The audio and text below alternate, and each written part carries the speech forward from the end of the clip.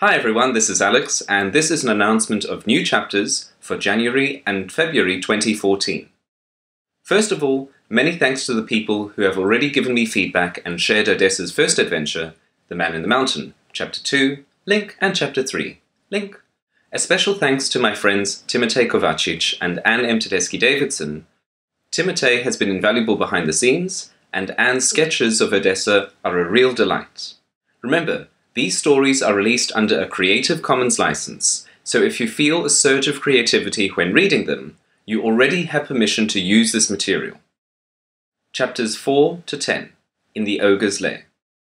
Odessia's next adventure will take her to a dangerous, violent place populated by enormous men and women. However, by the end of her time there, she will come to see that first impressions can be misleading. Release schedule.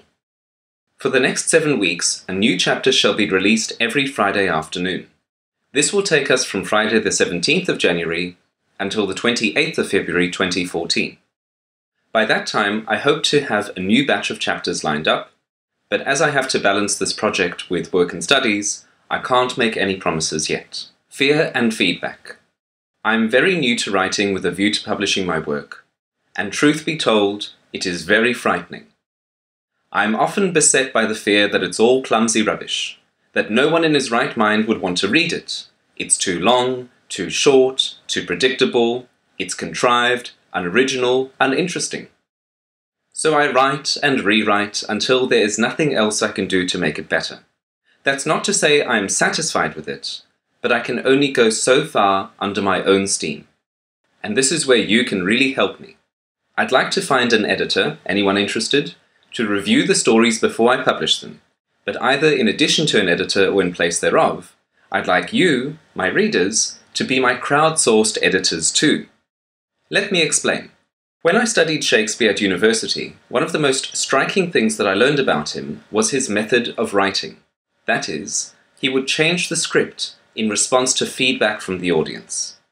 It is said that Shakespeare would watch the audience during the performance of his plays and take note when they cheered and applauded, and when they got bored or booed the players. English audiences were very vocal back then. If people liked certain dialogue or characters, Shakespeare worked more of that material into the play. If the audience didn't enjoy other parts, out they went. This meant that the final version of the script could be radically different from when it was first performed. Whether it had more artistic merit is debatable, but one thing was for sure. The audiences loved it, and I suspect that this is one reason for Shakespeare's enduring success. He didn't have an elevated view of himself as an artiste.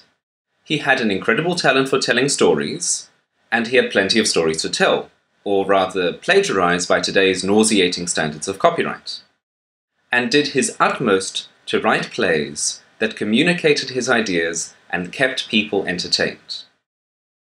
What I mean by all of this, to return to our little project here, is that I would love your feedback, your encouragement of course, but especially your criticism.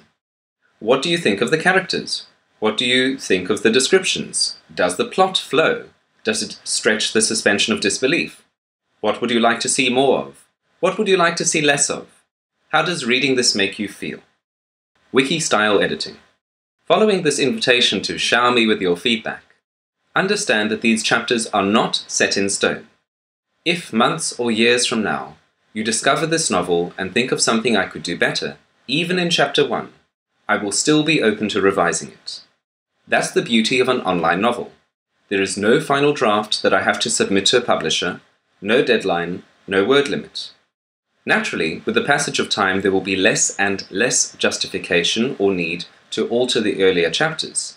But that doesn't mean it'll ever be out of the question. I hope that as Odessia's adventure unfolds, we'll all get a better sense of who she is and how she'll interact with the characters she meets. So, what do you guys think? Feel free to comment down below, hit me up on Facebook or Google+, check out the blog, theodessia.blogspot.com. Link, like this video, make a video response, favorite if you really want to. Thanks for watching, thanks for your feedback, and safe travels.